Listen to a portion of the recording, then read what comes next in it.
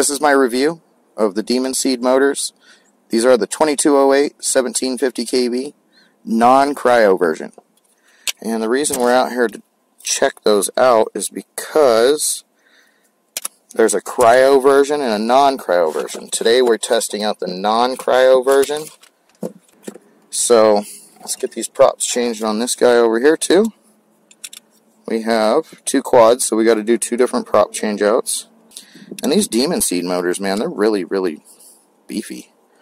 Like, I've flown them, and I just wanted to do a review on them. I want to show you guys the difference.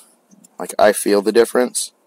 I'm hoping the video can show the difference, because, like, I see my props flex like crazy in the DVR, so if they're flexing like crazy, they're definitely doing something. Because the other ones don't flex on the other motors there, and that's the Zings. Those are 1800 kV. Goodness. Okay, let's get a pack out. Strap on the squad. Strap back on the quad, you guys. Very, very similar. Same stack, same flight controller, same settings. Not exactly the same tune, but darn close.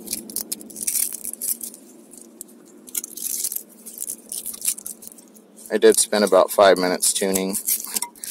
I mean, with Emu Flight, it doesn't usually take more than that, which is kind of nice. Get the transmitter turned on, and we'll sync everything up and go fly.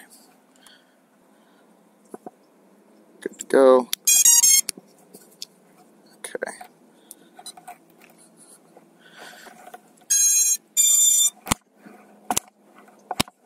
Okay, we'll call that one good. Alright, here we go.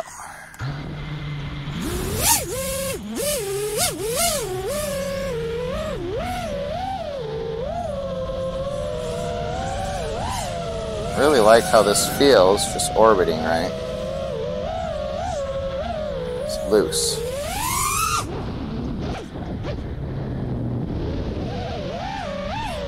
We don't have any fast rates on our little race quads here, so I'm just going to try to do a couple of quick little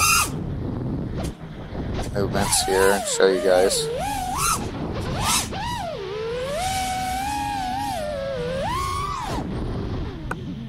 Do a little bit of freestyle.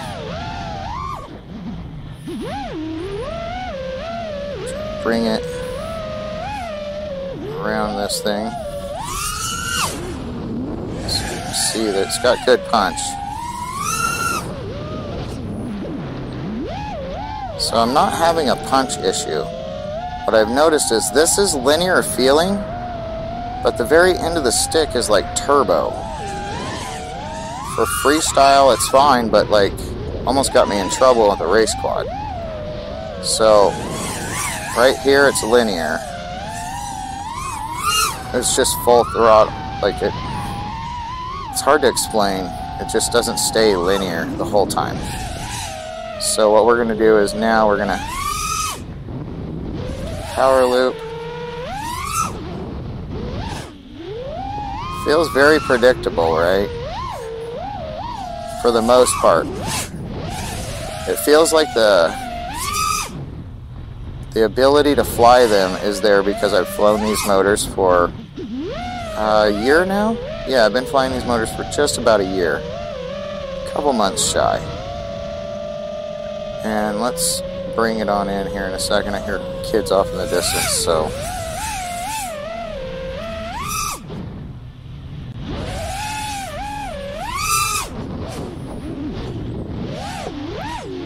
A little spin going there.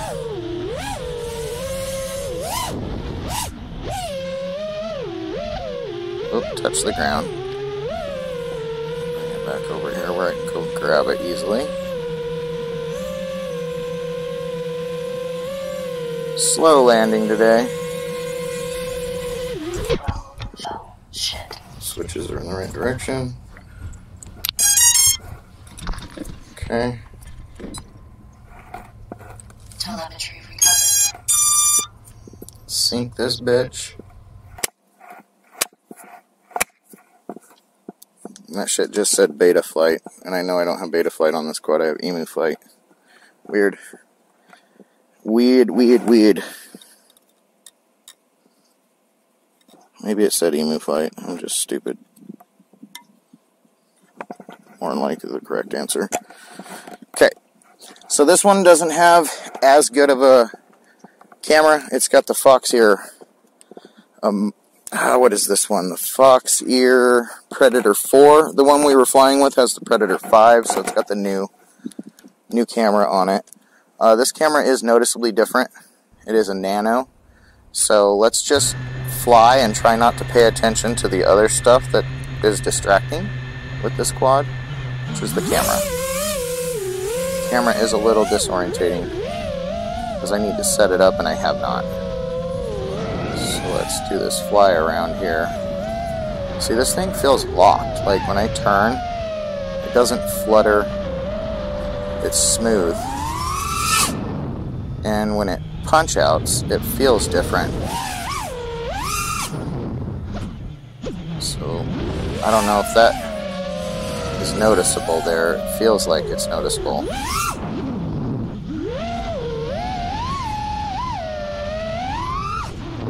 This quad has quite a bit more thrust than the other one. I think the camera angle's a little bit lower on this one.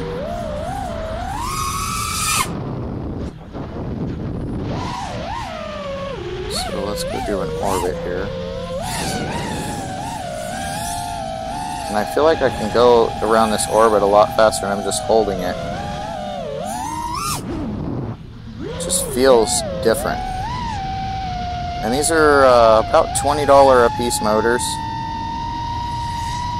You get these from ImmersionRC. They're pretty damn good, man.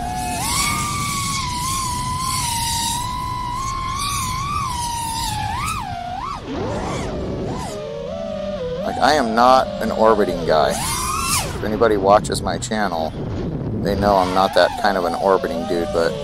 And plus we have a GoPro on here too, so...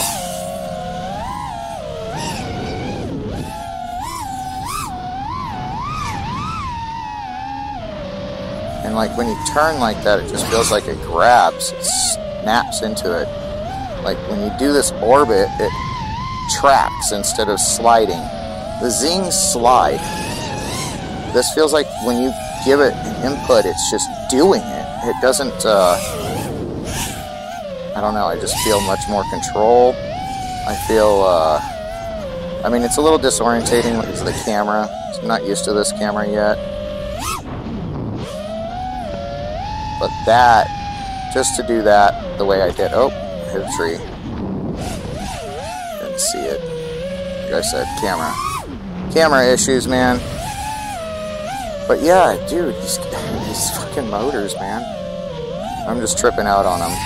Like, I don't want to stop flying. And the pack's probably done, yep.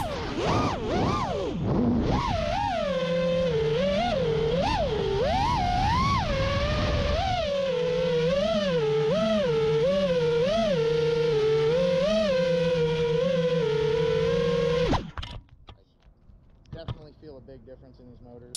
But these motors, they're ice cold too. That's the other thing. No matter how hard I run them, they don't come down hot. And these aren't the Cryos. The Cryos, you can use a spray in them. That's the only difference in this versus the Cryo version, which is about $26, I think they are a piece. These are $20. Or maybe right around $20. They were on sale for $19.99 at ImmersionRC, and yeah, I got them as soon as he said that he had them in stock. I was like, get me those motors, I have to have them. Yeah, dude, I'm actually impressed. I hate the camera, but I like the quad. Definitely awesome. Thanks for watching, guys. Later.